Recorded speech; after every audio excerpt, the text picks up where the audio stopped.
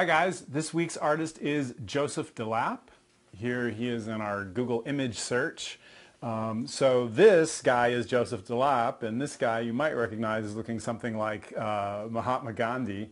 A couple weeks ago I mentioned Eva and Franco Mates had done some performances in virtual worlds in a world called Second Life, and this is also a Second Life piece that Joseph DeLappe did. So this is his avatar Gandhi, and what he did was to recreate or reperform or reenact Gandhi's Salt March. So normally when you use a virtual world, your hand is probably on a mouse, but he didn't want to just push like an arrow key and have his avatar walk, so he built a Nordic track ski device so that when Gandhi is walking, so he walked the same time and distance that Gandhi walked in the Salt March, and he physically walked that same distance in his studio on this Nordic track skier. And interestingly enough, he did that for this period of time, and then it was like that project was over, and so he left, and all these avatars, all these people he had met along the way were sort of messaging him, when is Mr. Gandhi coming back?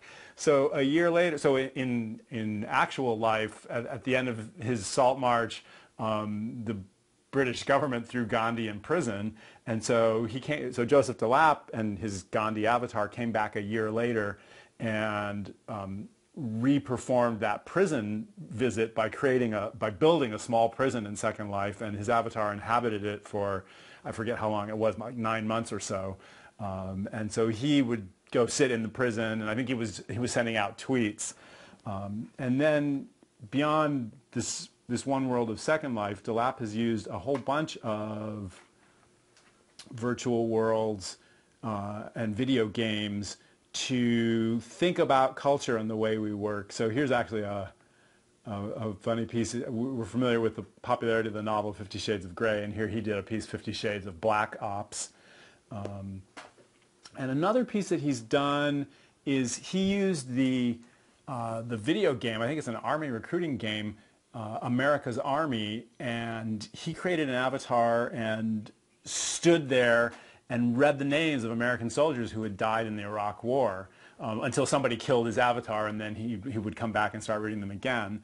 And the response is kind of interesting. So here he is in a combat game reading the names of real dead soldiers, and he got a tremendous range of responses from people.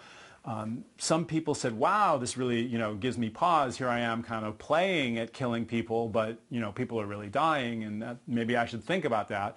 Other people were very offended, and they said, we're playing a game, we're trying to have fun, and what's this guy coming in here reading all these names? He is totally inappropriate, and other thoughts in between.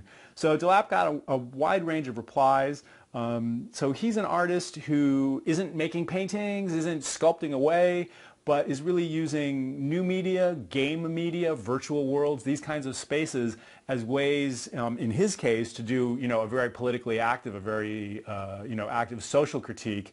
But it's all manipulating and existing in these online and virtual kinds of spaces that we inhabit so powerfully today. Joseph DeLappe, Artist of the Week.